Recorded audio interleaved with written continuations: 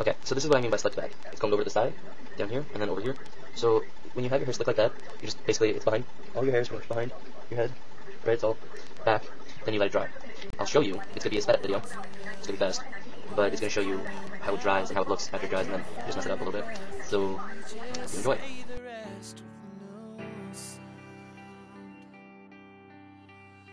And I know this isn't enough, I still don't measure up, and I'm not prepared. Sorry is never there when you need it.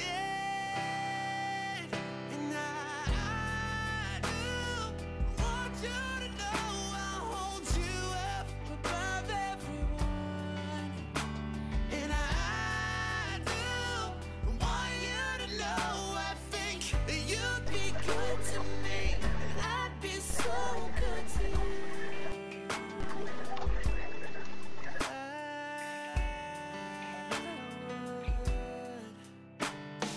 Thought I saw a sign somewhere between the lines, but maybe it's me, maybe I only see what I want. Or I still have your letter, just got caught between someone I just invented, who I really am.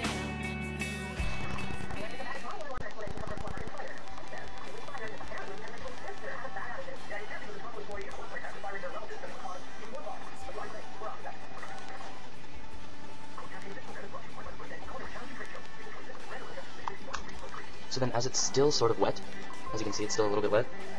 Mess it up. You kind of place it how you want it, sort of. So, give me a second.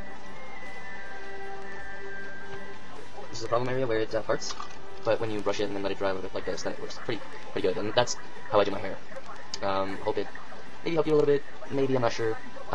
It's just the way I do it. So, put your video responses of you doing your hair, and your comments if it worked for you. Suggest try it over the weekend, so that if you don't like the way it looks, watch it, do it again instead of doing it right before school. Just an idea. I guess have a nice day.